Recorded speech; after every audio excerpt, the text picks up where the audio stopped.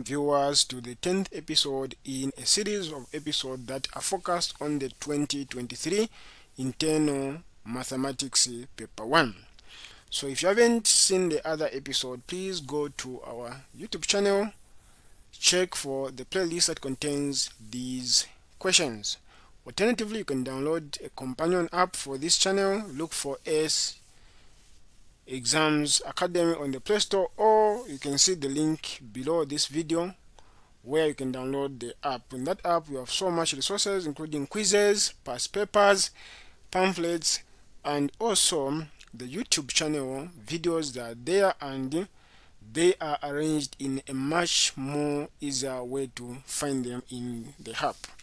So question 10, A leads set A is equal to x such that x is greater but less or equal to 15, where x is a prime number. Then set B is equal to x such that x is greater or equal to 0 but less than 10, and x is an odd number. List the set A intersection B. So the question requires us to list the member of set A intersection B. Again, it's important to understand the question. So here the trick part is just remembering what are prime numbers and what are odd numbers. If you can remember these, then the question becomes very easy. So what are prime numbers? Prime numbers are numbers that are only divisible by 1 and itself.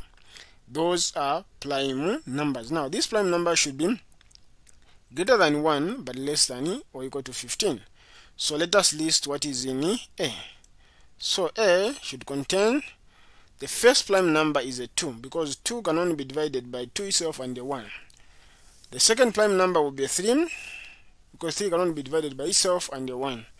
Then we go to 5, then we go to 7, then 9 is not a prime number because it can be divided by 3, 1 and itself. So 11 is a prime number.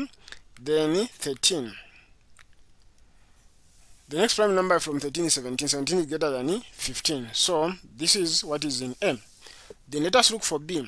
B are odd numbers. So x is an odd number, but that number is greater or equal to 0 but less than 10.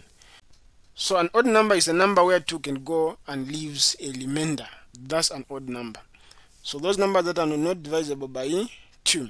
So we have 1 itself, then we have 3, then next we have 5, then we have 7, then we have 9. So these numbers goes up to 10. It's less than 10. So 9 is the last one. Then among these two sets, we need to find A intersection B. So if we are looking for the element that are found both in set A and set B. So what are those elements? We have 3, 1, this 3 here and there. Then you have 5 and 5, 7 and 7. These are the only elements that are found in both sets. So the answer is 3, 5, 7. So we have set consisting of 3, then 5, then 7, like this. Then we go to question B. So question B is asking us to solve 2 to the power x plus 3 equals to 1 over 16. So that's what we need to solve. So what we need to do is we need to write the other side of the equation in terms of base 2. So this is the same as, which number should we raise 2 to get a 16? So if I to get a 16, we need to multiply 2 by itself. How many times? 4. To be 2 times 2 is 4 times 2, 8 times 2, 16. So this is the same as 1 over 2 to the power 4, which is the same as 2x plus 3 equals 2 to the power negative 4.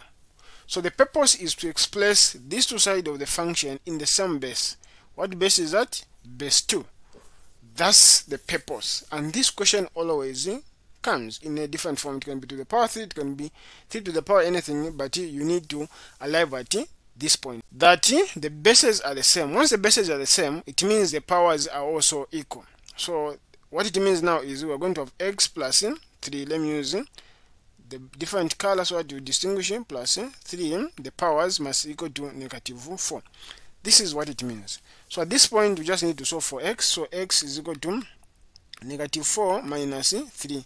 The moment this 3 crosses the equal sign, it becomes a negative. So this gives me -7. So the value of x is -7. So x is equal to -7. Let me just write -7. That's the value of x. Once you do that, you get those 2 marks.